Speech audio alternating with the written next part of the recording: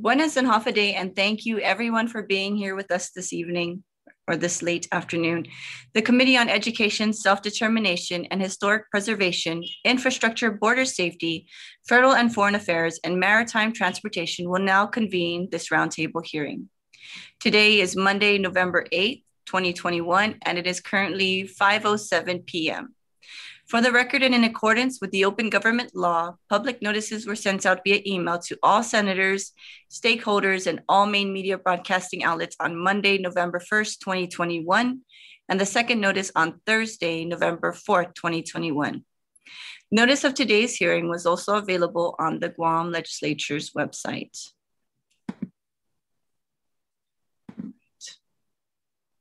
I'd like to thank everyone for being here today and tuning in via YouTube. Before we proceed with the roundtable, the legislature has general rules of conduct that must be followed, and all must abide by these rules of conduct and quality assurance standards.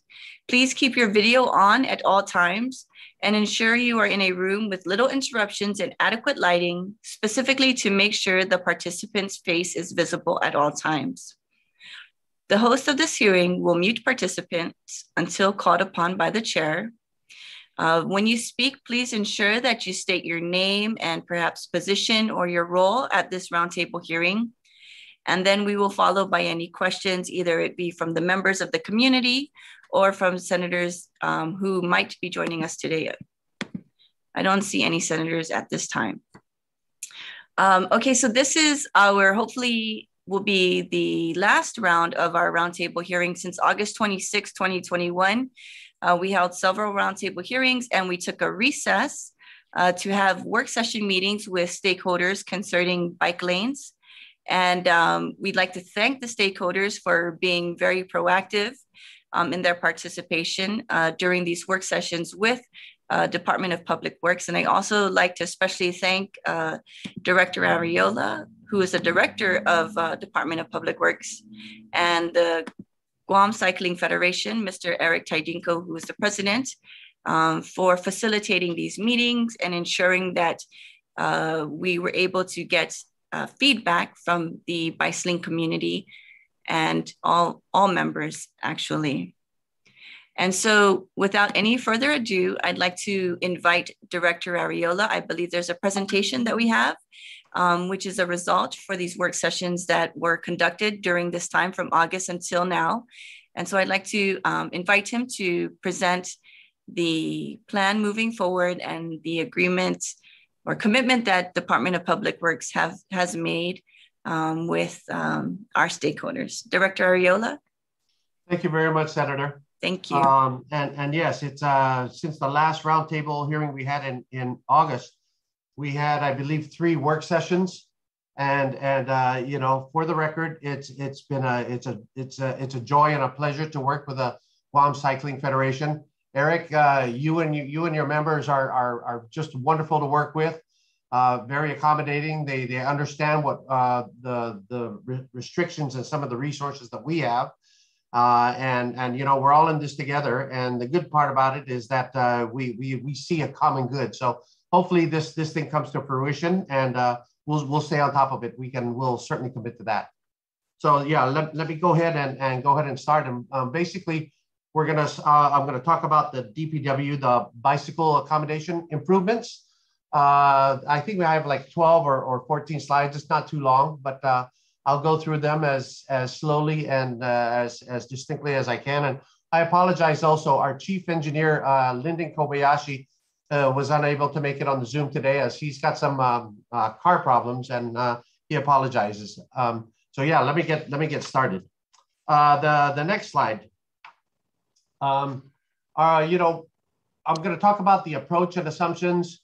The bike routes, we kind of broke it up into three loops here on the island, northern, central, and southern, and then we'll discuss some options that we're bringing to the table, and then we'll rank them which we believe which route we want to start with, and then we'll talk about next steps and so on and so forth.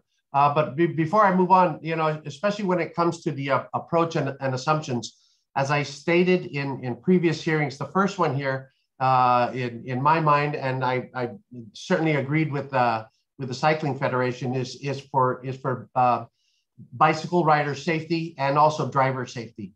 That's going to be paramount in anything and everything we do. We're also going to be talking about we talked about the different types of riders. There's your hardcore riders like Eric. These guys ride like 400 miles a week, and that's just crazy. I ride a bike to Chamorro Village and I'm done one way. There's different types of riders that we're gonna take care of. Part of it also is this healthy lifestyle that everyone seems to be getting into, which is good, and we want them to get into it. We want to address the fact that there are very few true, if you will, bike lanes throughout the island, and hopefully our task moving forward addresses that. And then, of course, there's the public laws that are on the books today. 16 GCA chapters 3 and then chapters 27 both talk about bicycle lanes, bicycle riding, bicycle safety, and so on and so forth. So that's going to be our guide moving forward. Okay, so if I can have the next slide, please.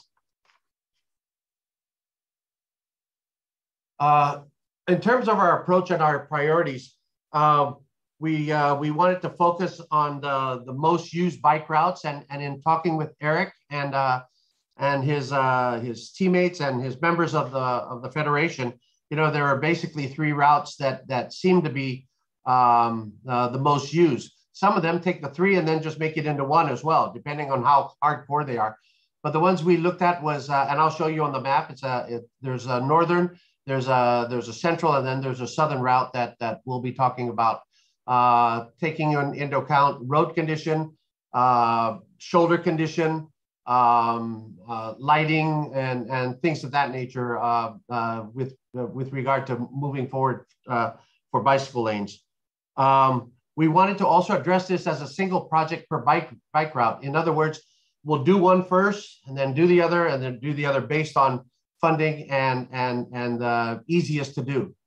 And of course, we'll do it based on whatever appropriated funds we have. And we think we can start with, I believe we're looking at starting on the central route, and I'll talk about that as we go on. Let's talk now about some of the assumptions that we're making in discussions with our friends over at the Cycling Federation. Next slide, please. Okay, so these are some of the assumptions we're making logistically, all right? Existing shoulders to be used as bike lanes. If there's an existing shoulder, we would use that. And when we say existing shoulder, we're talking existing paved shoulder. There may be some shoulders that are out there that need some clearing, minor scraping, if you will, but the pavement is still in good shape. Existing shoulders that are in good shape might need just a little bit of maintenance and maybe a little bit of rehab, but there's quite a few routes that are out there that have a decent sized shoulder that again is safe for bicyclists. Again, we're looking for recreational purposes. I think if we were going to do something more competitive, that's probably a next step that we're going to look at. When it comes to intersections, the intersections that we have today, based on the major routes, are as large and as good as we're going to get. So the assumptions take into account that no intersections will be widened because they're as large as they can get. In the urban areas where only striping is planned, we'll take care of that. We just talked about that. There's some previous lanes that have been striped, and we'll get on those as well. We don't believe any widening is going to be required unless there is, in fact, no shoulder, or the shoulder just isn't there isn't enough space, or basically it's going to be a case-by-case basis where if we decide to shoulder is needed and pavement is needed, then we'll go ahead and do that. But I think we found some routes where there's decent sized shoulders clearing and scraping is needed. Of course, each project, we'd like to do a design for each project so that it gets done right and it's done thoroughly. And when we do open up, say the first route as a designated bicycle with designated bicycle paths, you know, the public is aware of it. They know what to look for. Everything is clean and clear. The signs are up. It'll be designed for signs, for striping, for marking, and there'll be there's no question as to where the bicycle lanes are. Okay, next slide, please. Okay, this basically will show you what we're going to do if we do have when we do plan to have a bicycle lane within a certain route in a roadway. You'll see the top diagram. It just shows the existing conditions, the 2 lanes, perhaps a sidewalk there, or that could also just be the shoulder of the road. And so what we would do there is we would designate the bicycle lane. And as you mentioned earlier, Senator, it would be striped and it would have the sharrows also to show people that this is a bicycle lane. And we would have road signs that basically say, share the road with the bicycle thing. On top of that, a huge public relations campaign. We've talked about that with Eric. A lot of advertising, a lot of education, a lot of public information, you know, getting on the talk shows and things like that to let drivers know that this is coming down. And again, you know, it's in law that when a bicyclist is on the road or is using a certain lane, the outermost lane, as they're required to, they have every right to be on that road and every right to be on that lane, and drivers are required to move to the left of them and overpass them on the left side. So that's what we're kind of looking at here in terms of the proposed improvements. If in fact there is a shoulder, then you'll see the bike lane on the shoulder, and that'll be designated with striping. The next slide shows the actual shoulder, and that's what I was talking about. Some of the shoulders are there. You'll see them on Route 10, on Route 16, a few on Route 8, where some of the grass has just overgrown that, and that's just going to require a simple grading and regular maintenance to make sure that it's smooth enough. Because as we discussed again with the Cycling Federation, you know, the surface that the bicycles need are going to be much different than the everyday vehicles that use the road, right? So we need to make sure that the surface is as smooth as possible, without any bumps, any ruts, any degradation of the road due to their tire size and their tire makeup. So that's kind of like what we're looking at in terms of shoulders, where we'll clear if there's any green weeds or grass growing, that'll be graded and smoothed out. Also, if there's any manholes, sometimes there's a manhole cover, we'll work to get that as flush as possible to the road, so that in the end, when the bicyclists are riding, as you can see in the diagram, the proposed improvements, it's as smooth as possible for them. Okay, next slide, please. Yeah, so this basically shows the 3 routes. The larger diagram in the middle shows the 3 routes. We've got the northern route, and that goes from Route 3 all the way up to the back gate of the second gate of Anderson, then to the front gate, and then up to through Marine Drive, and then back down to Route 3. So that would be the first loop there. The second one is in the yellow, and that's the central loop that goes from Agana up to Route 4, Chalampago.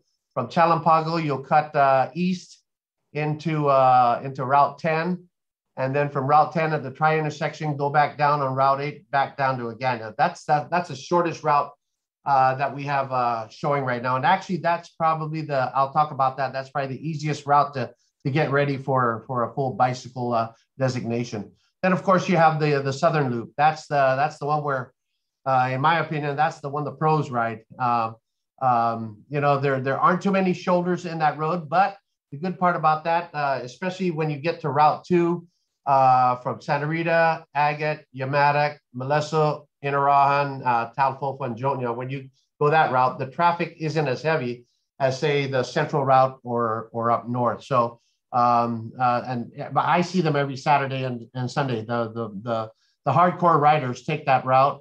They actually take it from the north all the way down south and then all the way back up. And I think that's a good, it's like 27 miles or something like that. But it's a nice ride. Next route, next slide. Okay, specifically on the northern loop, we have that pegged at about 14 miles in length. It'll include widening Route 9 to add some paved shoulders.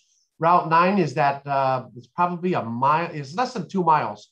It's that I like to call it the forgotten strip that we didn't pave back when we did Route 3, and that extends from the end of Route 3 to Anderson. And there's reasons for that. I think I mentioned that in previous hearings, that the good portion of the roadway, present roadway, is on private property. So we need to adjust that and resolve that private property issue on the easements.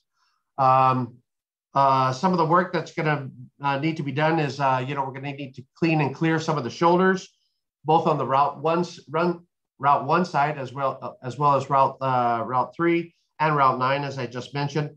We'll restripe some of the edges, add showers that show that it is in fact a bicycle lane, if not a bicycle shoulder. Signage, of course, throughout the roadways in both directions.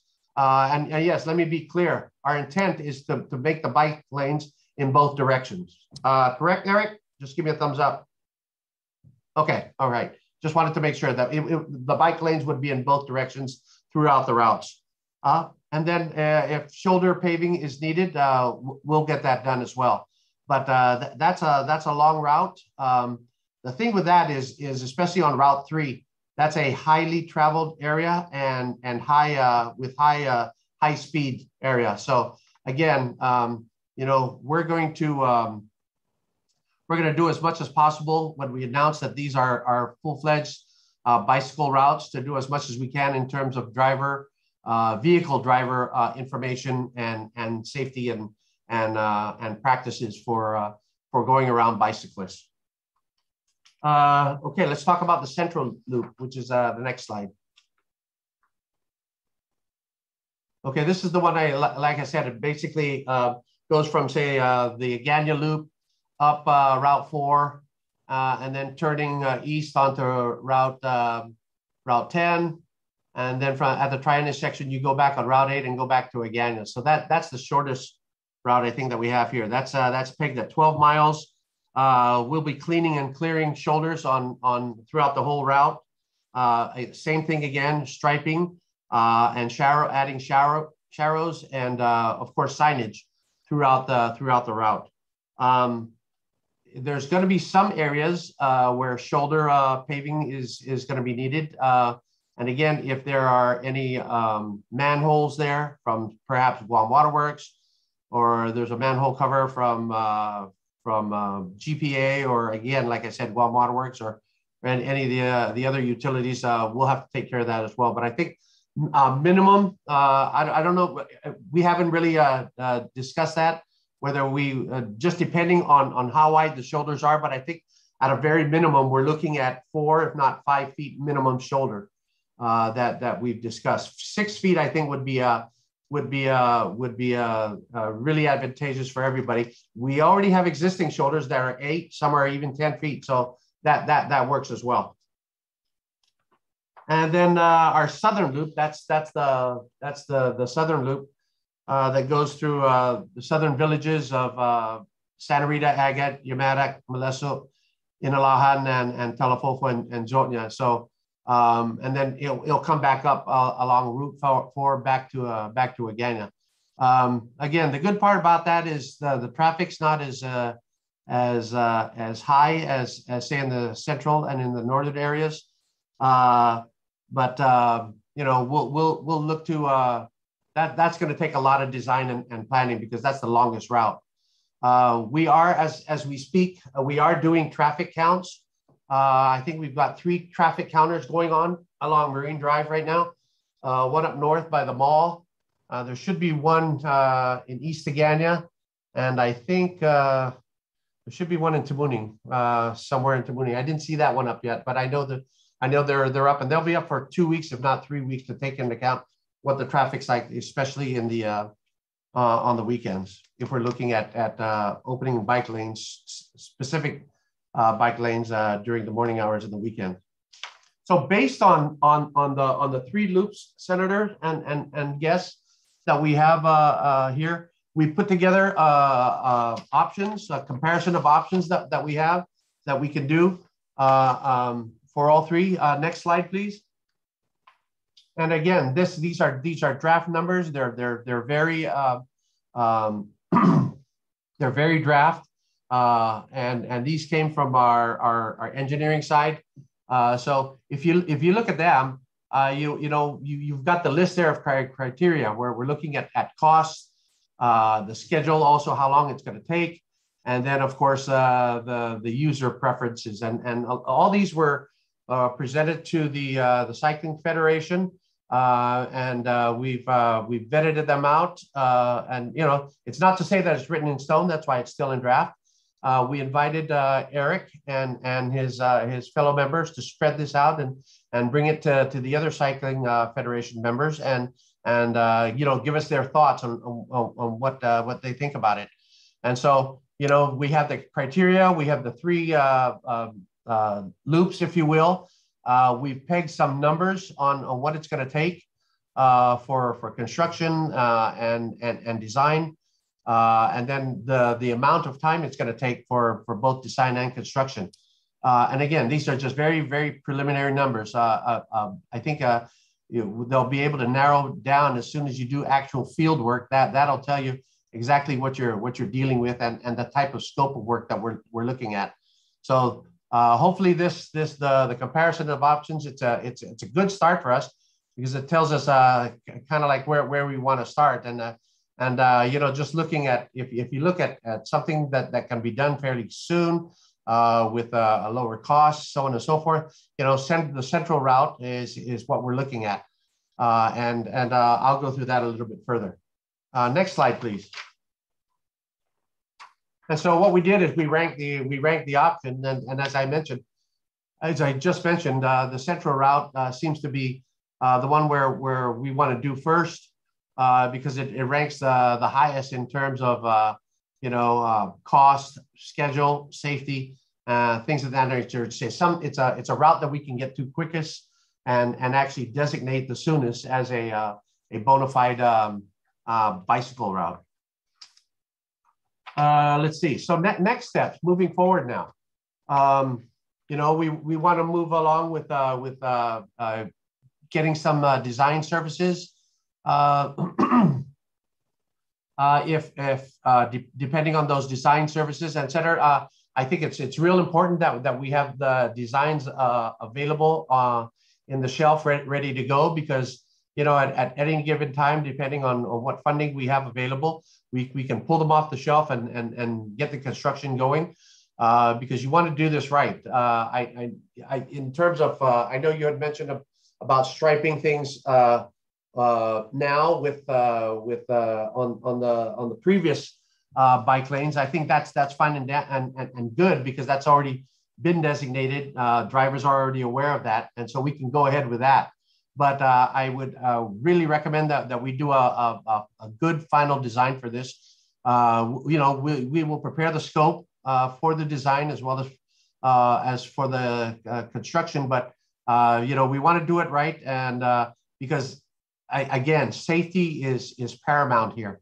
We want to make sure that when you do a bicycle lane, no different than any type of highway, we're trying to communicate direction and not just direction, but safety features, and we're also trying to communicate how and where people and drivers should act, both the bicyclists and the drivers. So If we do it right, and we do the signs right, and we do the sharrows right, we do the road striping the right way, yeah, you know, it'll lessen the risk of any future accidents, which of course, you know, we certainly don't want. So that's always been at the forefront of putting these steps together. It's the safety of both the bicyclists and of course our drivers. That's all I have. Eric, did I miss anything? Seems to be pretty comprehensive, Director Ariola. I do want to just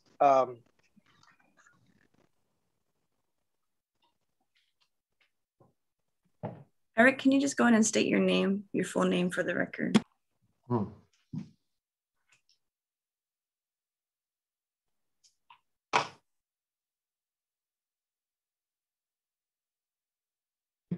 We lost you. We can't hear your mic. Are you guys able to hear me now? Very, the volume is very low. Hang on, let me just put my earpiece on. Okay. While we're waiting for Eric, for the record, my name is Vince Ariola. I'm the director at DPW. Thank you. Okay, how is this? Is that better? Not quite. Not quite. Oh man. Let me look at, hang on. I am so sorry. I had this all worked out.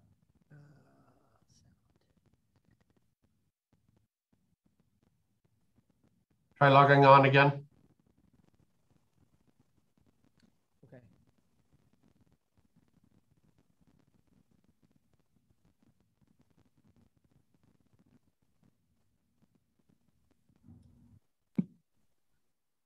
Okay, while we wait for Eric to come back online with the his mic check, can we just bring up the last slide, which was the breakdown of the costs? Mm-hmm.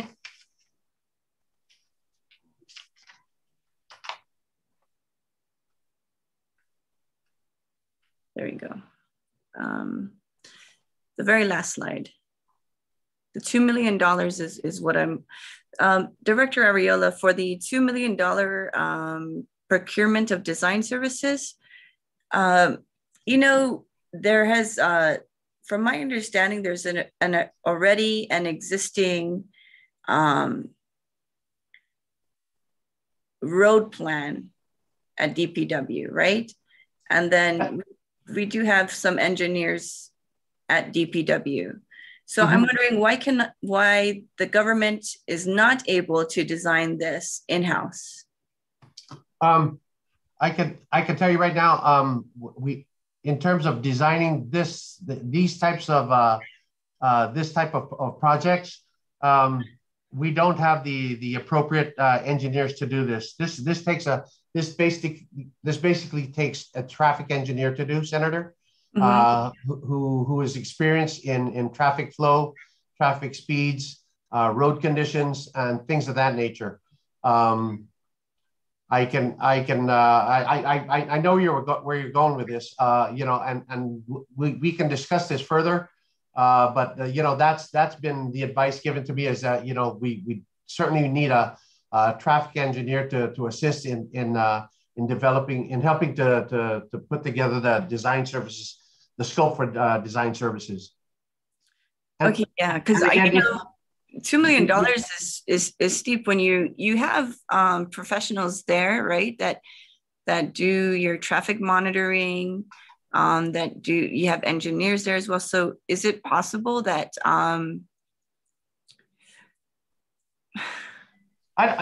Senator, I don't. It seems like you have a good team. Yeah, and what I'm saying is you have a good team of qualified personnel that is possible to, if you join all those heads together, could perhaps produce a design, you know, that the government would have. Is this not true? That you don't have these types of expertise within DPW? No, ma'am. I can tell you our engineers basically review plans. Most of our highway engineers are with our consultants. And that's, except for our chief engineer, who we are bringing on board, hopefully within the next week. We have a new chief engineer coming on board. And it's really, Senator, it's a function of the salaries. And, I know I've mentioned this in our budget hearings. So, a lot of this, and like I mentioned earlier, this kind of work is really specialized. It's, even road construction is highly specialized. So, with safety in mind, like I mentioned earlier, we want to make sure that the design is appropriate. It follows federal guidelines as well as local guidelines. And it follows there's uniform traffic rules and regs that we have to follow as well. So, it's again, the numbers that we have here, they're real draft. They're really, they're not set in stone. So, I certainly don't want to use the entire $2 million appropriation for design, even though, Lyndon here kind of pegged $2 million for all of design. But, I think if we start with one project and we see exactly what we're based with, then that'll give us an idea of what the others will entail. Okay. Can you go to the previous slide where you had your selection criteria? I guess your rating scheme. There we go. Okay, so we are looking that the preferred area to start would be the highest weighted, and that would be the central location, right? Yes, ma'am. Okay, and so, okay. And that would be $3.4 million was what your estimate would be in one of your other slides. Yeah, you're right. Okay. Okay. And then I'm guessing that this would be a phased approach. So you would want to start with the higher weighted location and then move towards the lowest, right? So you're going to do right. Central, and then you're going to do north, and then your south. Mm-hmm. Okay. And then we also know that we are waiting. The infrastructure bill has passed the Senate. And so now it's just waiting for the president's signature. And so if and when the president does sign that bill, what are we anticipating Guam to receive? Senator, I don't have that number. Okay. But I do know from FHWA that all states will receive some form of funding for road infrastructure. Okay, great. And if and when Guam does receive this funding,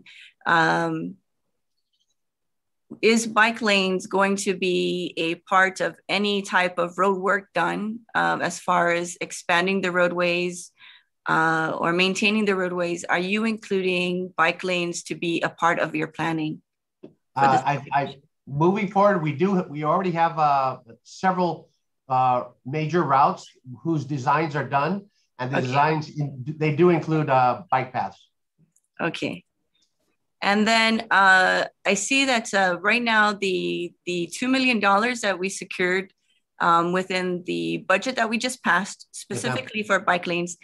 I was wondering if it would be possible that we prioritize the lanes and that have already been marked, but it's fading away. And of course, there's no signage. And so I was hoping that we can start moving towards that area so we can start to see something tangible and concrete on our roads, at least within 6 months or so. Senator, both not just for bike lanes, but also major route striping. You'll see that at the beginning of next year, basically when the dry season starts. We're real hesitant about starting to paint right now because the rains are still here, but as early as January, we'll hit the roads striping. Okay, thank you. And then it has been in some instances when the roads are being striped, they're using a lesser grade of paint, which causes you know, the need to do it more often, the need to stripe the road more often. So I'm hoping that you will also consider to apply the federal regulations for paint requirements when we start moving to stripe the roads, even though it may be a little bit more costly. Right. Yeah. So, some of the ones that we do in-house, if we do it in-house, it's just, we know it's temporary. It's just to get us through a certain season. But everything that we do, especially on the federal contracts, it's all heat-based paint. Yes. Can we apply that also to our state contracts for our stakeholders, for our island residents, that Yes, we use quality product? Right. And if, of course, it lasts longer. Yeah, we've got some new machinery coming in also. So as opposed to pushing it, they're riding on it. All right. Thank you so much, Director. Okay. Mr. Tidinko, how's your mic going now?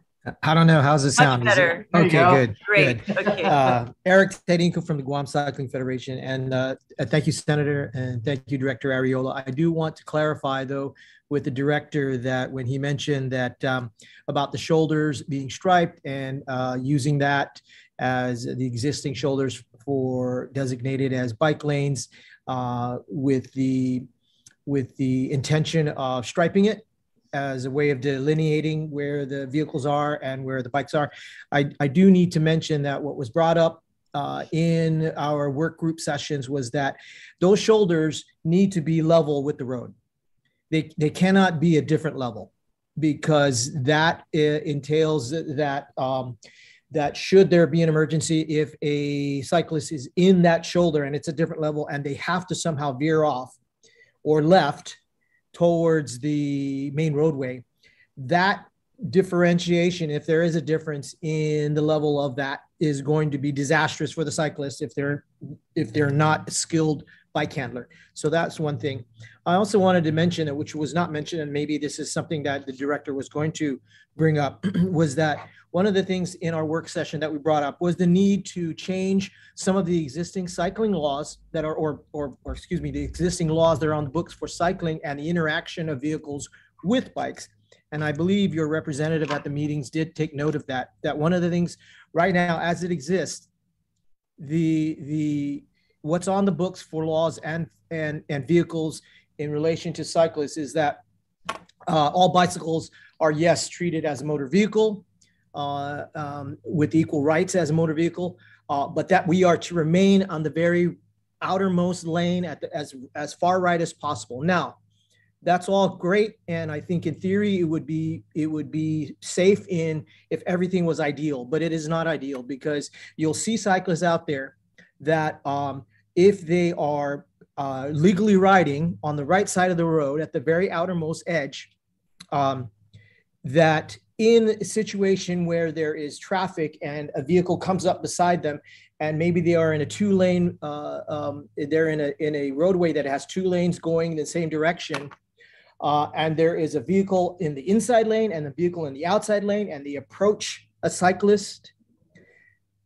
Oftentimes, that vehicle in the outside lane, they're not going to want to slow down and then move into the next lane, the left lane, to pass the cyclist. They're going to squeeze by. And it's happened to me, and it's happened to several people. And so I think that's a really important distinction to make when talking about how we can modify the existing laws to make it safer for cyclists. Because, you know, it's nice if we can all ride in a big group out there, but, you know, that's not always going to be the case. And so we need to consider at the lowest common denominator, which is having a single cyclist out there, we need to make it safe for them. And so oftentimes when I ride by myself, I will ride just to the right of the middle of that lane, because if somebody is going to hit me, they're going to have to be really intentional about it. And so I hate to be doing that, because now I know that I'm really legally not abiding by the laws that are on the books as far as cyclists are concerned. So I would really like it if you or could sponsor a bill to amend that law so that any vehicle approaching a cyclist in that same lane has to move over into the other lane. They cannot try to squeeze by. And I know that the follow-up question is all about enforcement, right?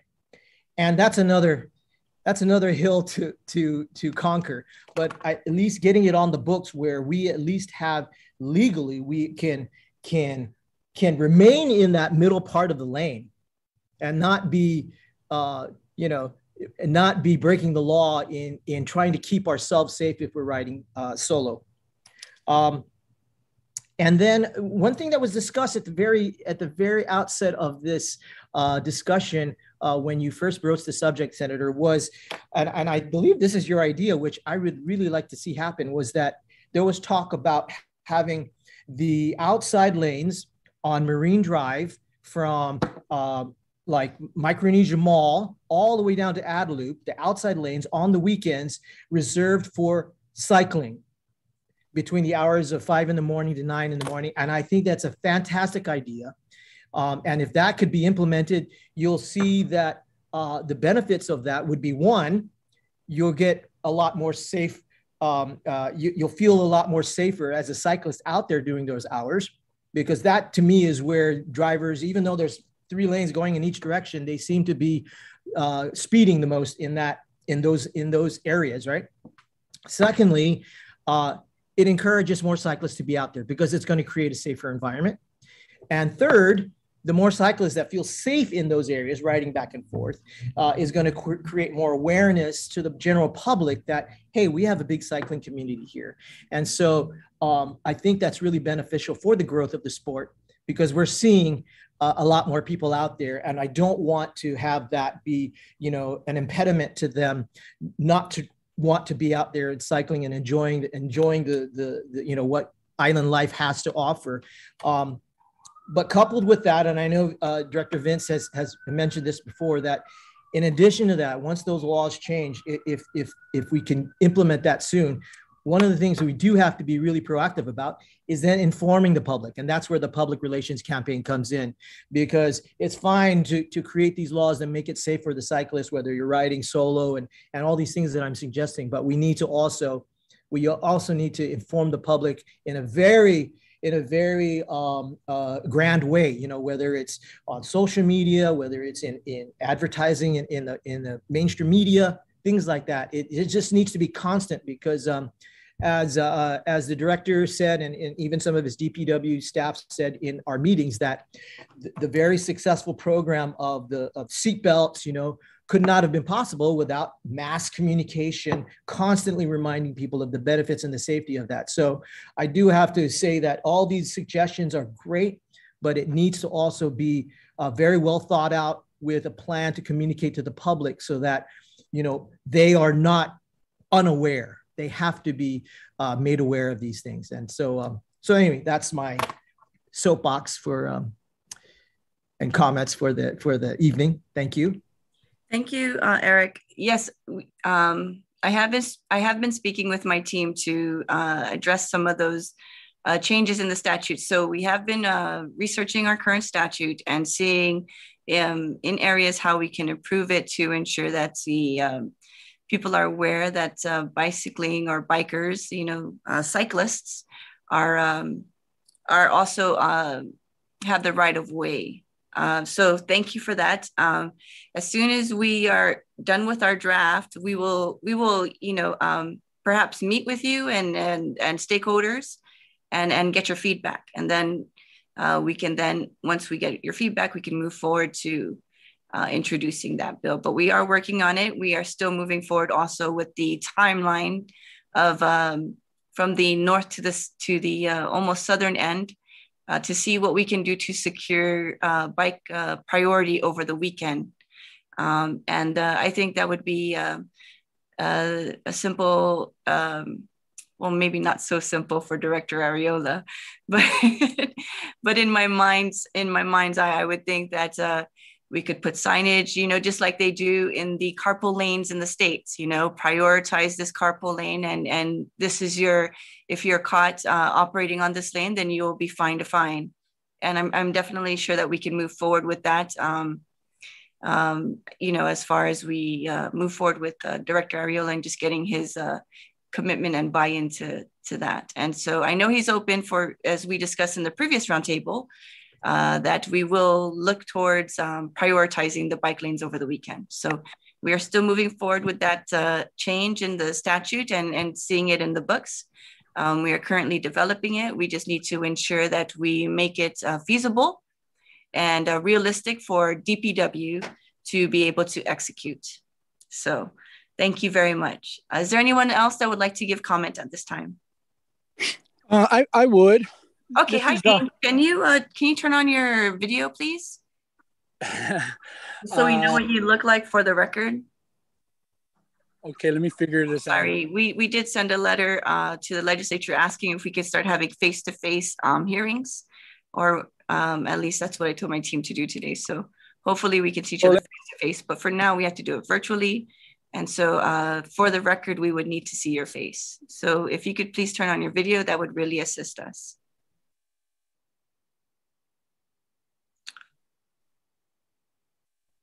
Okay.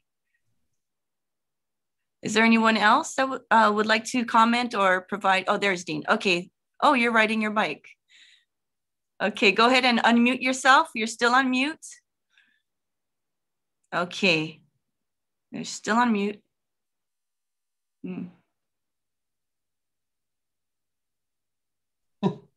There we go. There we go. Yeah, I had myself muted and off because I was writing, but I was listening to the whole thing. My only question is, currently in the statute, is there any like safe passage distance that some other nations and counties and states have, like 3 foot, 6 foot, and it's illegal for motorists to pass within that distance? I haven't seen any in our current statute as specific as that for bike riders, for cyclists. I'm sure other states do. In other counties, yes. I'm pretty sure that they would have something like that. Yes. But currently, a cyclist has the right of way on Guam, correct? Non-motorized vehicles have the current right of way. Correct. Yes. Correct. Yeah. So there's just nothing to enforce, and I know. I try not to ride on the road because of situations that have happened in the past where commercial trucks come within a foot of you at 40 miles an hour and almost suck you into the truck because they don't realize that the air that they're moving sucks you into the lane behind them. And so Eric's right. They don't even attempt to move. I've seen it with the lane is totally clear next to them. They just don't want to move, and they just zoom within 6 inches, a foot of you. And it just scared me out of riding on the road. And I try not to ride on the road. I'm mostly in dirt paths and mountain biking. But if the things happen that GCF is trying to do, and if these laws come into play and there's some kind of enforcement, I would love to get back on the road, And so anyway, I just wanted to ask and put that on the record as far as an idea for the existing statute to be amended to have a safe passage law, if you will. Okay, and then Dean, can you just state your full name for the record, please? Dean James Mueller. Okay, thank you very much. You're welcome. Thank you. And we will look into that as well. Thank you. Is there anyone else that would like to give comments?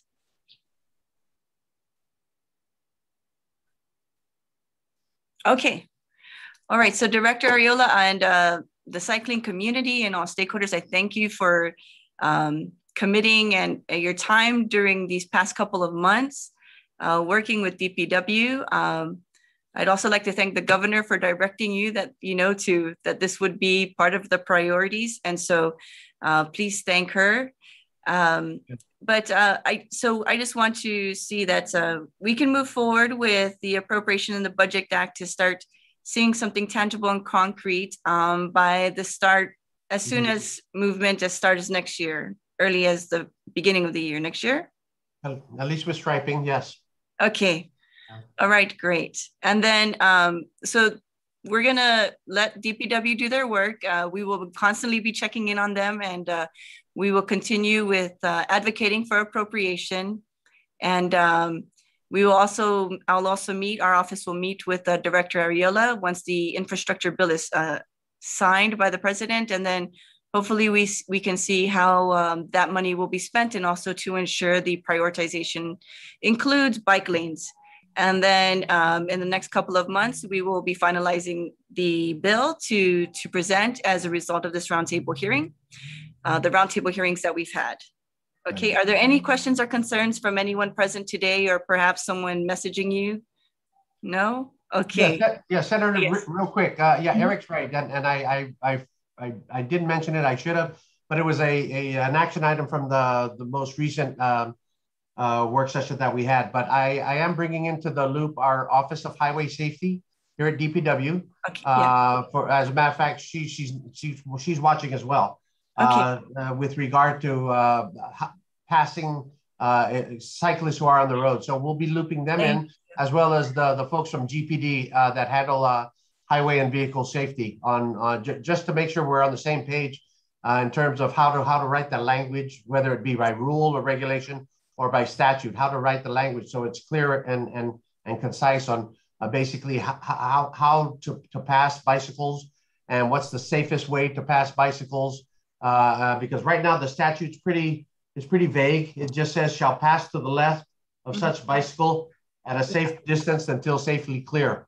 I mean, that's, you know, that could be that could be interpreted a million different ways. So we'll make it real clear to everybody, and again with safety in mind. Right. Okay. Thank you. Thank you very much, Senator. 2 or 3 car links. Right, something like that. Most likely 3, because the speed limit is 35 miles per hour. So, so thank you very much, everyone, for being here. We will constantly be communicating with our stakeholders in the community. And thank you, Mr. Director, and all the members at DPW for their hard work. And also thank you to all the cyclists sharing their concern and speaking out about it. And you'll see that next year sometime, you'll start seeing our roads being improved, especially with the striping of our bicycle lanes. All right. All right. Thank you very much, everyone. Have a good Thanksgiving, and God bless you guys. Bye-bye. Okay. Eric, later, man.